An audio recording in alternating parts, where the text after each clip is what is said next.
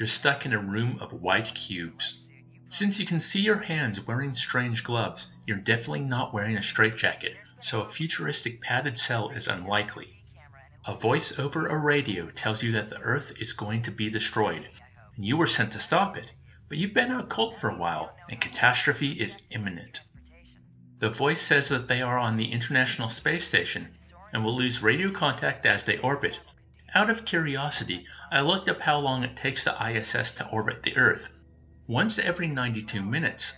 The voice returned during my 30-minute playthrough, so either the voice is lying, time is compressed in this cubed landscape, or story details were fudged for the sake of expedience. That's true.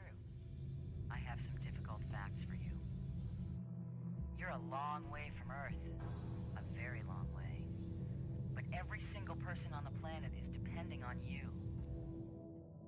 My initial time with Q.U.B.E was one of wonder and discovery. Each area has colored blocks that can be manipulated by your gloves.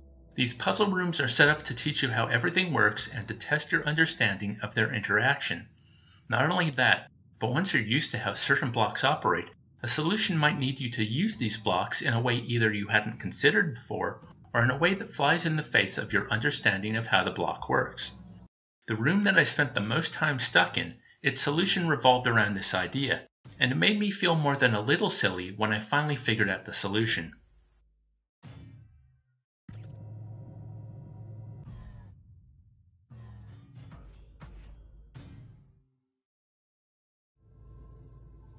If I played more, the game might be different, but in my time with it, it became apparent that there is only one solution per puzzle, or there is only meant to be one. This removes an element of puzzle games that I consider crucial from a personal enjoyment standpoint, the ability to play around with the mechanics to give your brain something to do while your non-conscious mind is working on the solution. It's one reason Portal is so enjoyable. The portal gun allows for fooling around when it isn't being used to find more than one way past any obstacle. In Q.U.B.E, you have rotating sections of wall, spring blocks, and obstacle courses, but there's only ever one proper way to do things and no real room to play around with all these interplaying systems. It's one reason why I was willing to stop playing.